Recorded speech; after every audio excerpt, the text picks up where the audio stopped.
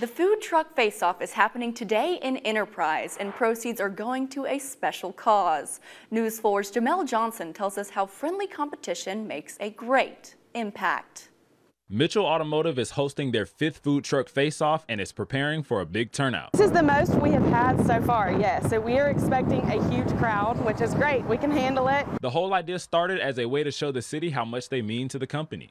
And we wanted to figure out just a fun way for the community to get together and something that we can give back. The event will see food trucks competing for who has the best dish, but there is one cause they are all fighting for. The food truck face-off will be a lot of people's dinner, but it's not just satisfying our appetite. In fact, 10% of the proceeds raised will come to the SOS Animal Shelter, helping our furry friends.